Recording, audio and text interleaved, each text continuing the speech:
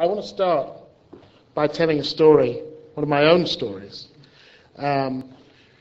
which involved a man coming up to me when I was a student and asking me, Mr. Young, he said, "Where are you from?" And I said, "I'm from Stevenage, which is a town just north of London." And he said, "Where were you born?" And I said, "Stevenage."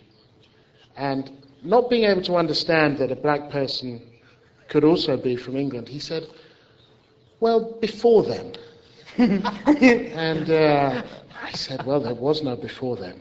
And he said, "Well, where were your parents from?"